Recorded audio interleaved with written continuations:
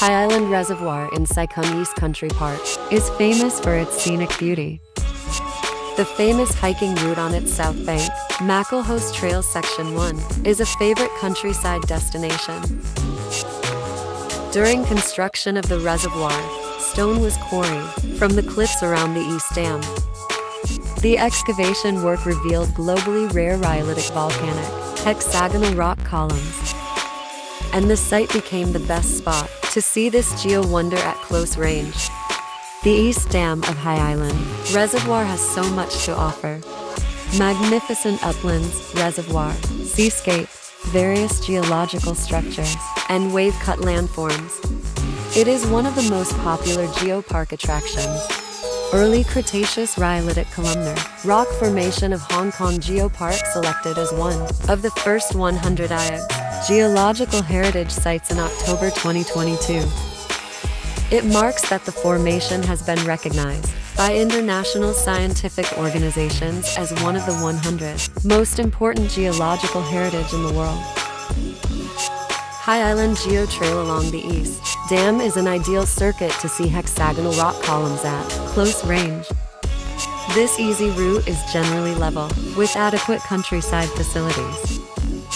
There are interpretation panels along the way to provide information on various landforms created by natural phenomena. It is a trail for hikers of all ages and interests.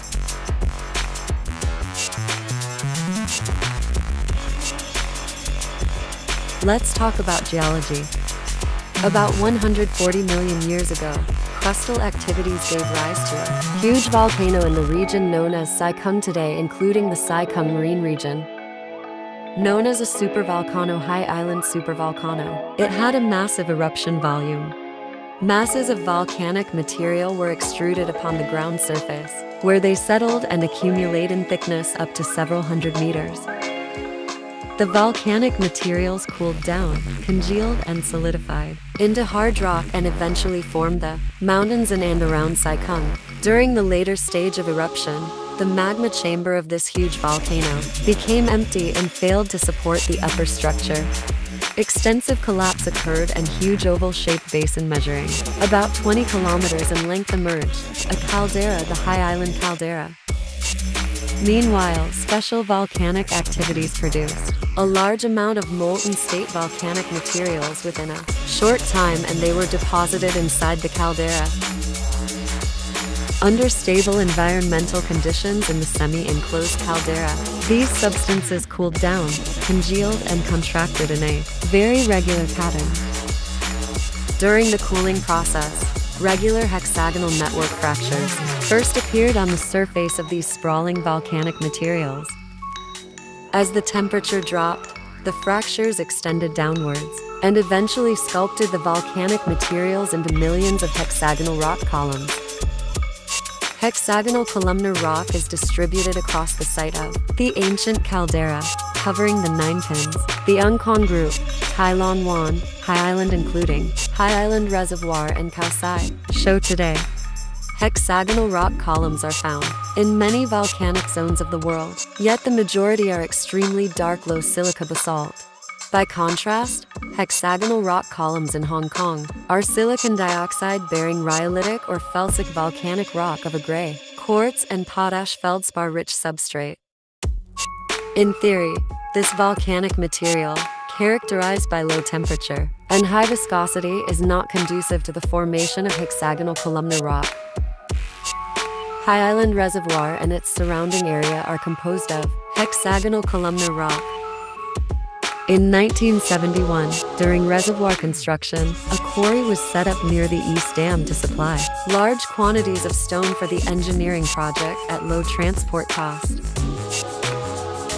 Extensive rock profiles remained afterwards, and the striking hexagonal rock columns came to light. Hong Kong's hexagonal columnar rock formations have withstood more than 100 million years of weathering, but we still have columns that exceed 400 meters in thickness today. Land and sea distribution is over 100 square kilometers including marine regions, and average column diameter is 1.2 meter, with the largest specimens measuring 3 meters. Outcropping height is high, with 100 meters columns emerging on some islands and sea cliffs. These hexagonal rock columns are very different from hexagonal rock columns in other parts of the world, both in texture and chemical composition. Massive in size, they are widely distributed to integrate with other coastal erosion landforms, such as sea caves, sea cliffs, and sea arches. Together, they make up Hong Kong's unique geomorphological landscapes and world-class geo-wonders.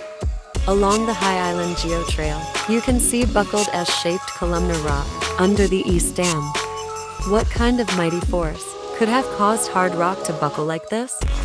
During the course of condensational contraction that gave rise to hexagonal columnar rock, melted volcanic substances gradually turned from plastic state to solid state. Just when the rock columns were formed, before they had time to solidify completely, powerful exogenetic force from a sudden geological movement compressed them and caused deformation. Had geological movement occurred earlier, when the volcanic substances were still in plastic state, it would not have any impact on the rock columns formed subsequently. Had it occurred later, the solidified rock columns would have been crushed instead of buckled, because they could not withstand such powerful force. More interestingly, the S-shaped rock column formation is intruded by a near-vertical dark dike, created by another geological movement. Some years after the buckled rock columns were formed, this dike emerged when basic mafic lava intruded the weak zone of the hexagonal rock column formation on the ground surface. That is the buckled rock. When this basic lava congealed and consolidated, it turned into a dark dike. The S-shaped rock columns have a combination of geological features and interesting geological stories. Indeed, this attraction is the highlight of the High Island Geo Trail and one of the iconic sites of Hong Kong Geopark. The trail also offers views of a famous wave-cut landform across the water Po Pin Show. The islet was originally part of Fa Shan on the right. For ages, pounding waves crashed into the cataclastic band between them, eroding the cataclastic rock initially and working their way through, until only a narrow passage remained. Since then, Po Pin Show was separated from Fa Shan and became an island. Likewise, the sea cave opposite the lookout at the end of the East Dam was created by waves cutting into the cataclastic band of the columnar rock. After completion of the reservoir, the cofferdam protected it from the relentless swells, and erosion has been progressing at a much slower pace. It is now one of the few sea caves in Hong Kong that visitors can see at close range. Let's talk about history and culture. After Hong Kong saw sharp population growth that coincided with industrial and commercial development. There was increasing demand for fresh water. The colonial government signed an agreement with mainland China in 1964 to import Dongjiang water from the following year. This extra supply was nonetheless not sufficient to meet the huge demand, and water rationing had to be imposed from time to time. In the worst periods, water was supplied once every 4 days. In 1968, the colonial government launched a reservoir project in Plover Cove, Tai Po. A great enclosure was built to connect the island and the mainland. Seawater inside the dam was drained and mud on the seabed was cleared. The enclosure was then filled with freshwater Plover Cove Reservoir. In years that followed, Hong Kong's population and economy continued to grow rapidly, so did the demand for fresh water. To address the water issue in the long run, by increasing freshwater supply, another large reservoir was planned for Kwan Mun Channel in Sai Kung in 1969. About High Island Geo Trail. High Island Geo Trail lies beside the beautiful High Island Reservoir, created after 2 large dams blocked a narrow channel between High Island and the eastern side of Sai Kung Peninsula. The area, situated within Hong Kong UNESCO Global Geopark, is home to breathtaking rock landscapes of international geological importance formed when a supervolcano erupted 140 million years ago. Signs dotting the leisurely trail offer insights into Instagram-friendly delights, including towering cliff faces lined with hexagonal rock columns, mysterious caves and sea stacks, and atop Besom Cock Hill stunning coastal scenery, such as picturesque Long Ki Wan.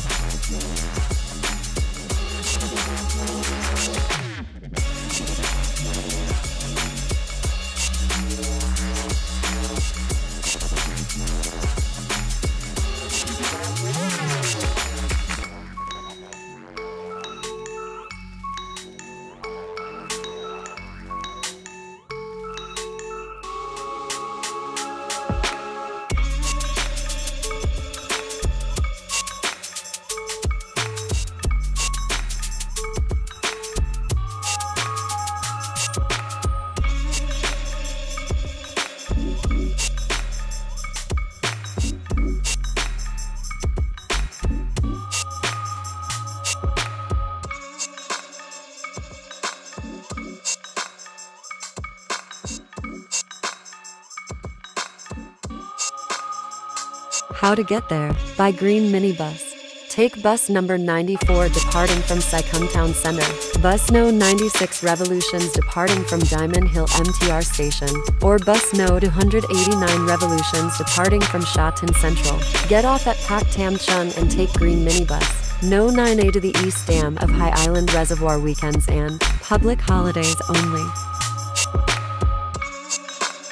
By taxi. Take a taxi from Sai-Kung Town Center or Pak Tam Chung to the Geo Trail at the East Dam, High Island Reservoir.